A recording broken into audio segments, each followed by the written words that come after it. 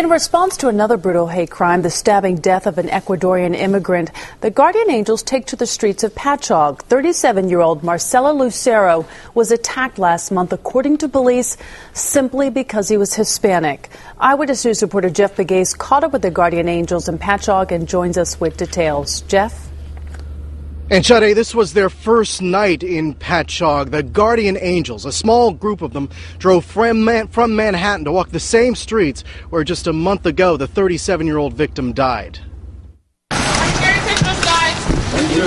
They made headlines patrolling New York City's neighborhoods, not for marching through the streets of small towns. But on this night, the Guardian Angels have begun patrolling in Patchogue, a month to the day that Ecuadorian immigrant Marcelo Lucero was murdered in what police say was a hate crime. No one should go through what he went through, those final seconds of his life. Lucero was stabbed to death. Prosecutors say he was singled out by a gang of teenagers who were targeting Hispanic victims.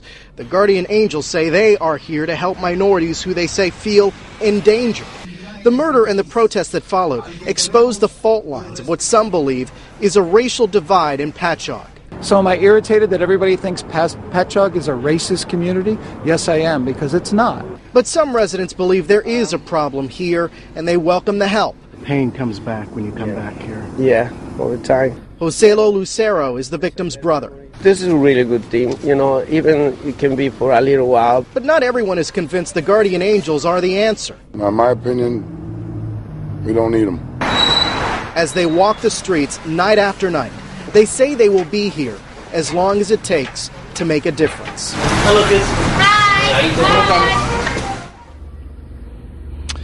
And tonight, Suffolk County Executive Steve Levy released a statement saying that he admires the dedication of the Guardian Angels, but he added that he has full confidence in the Suffolk County Police.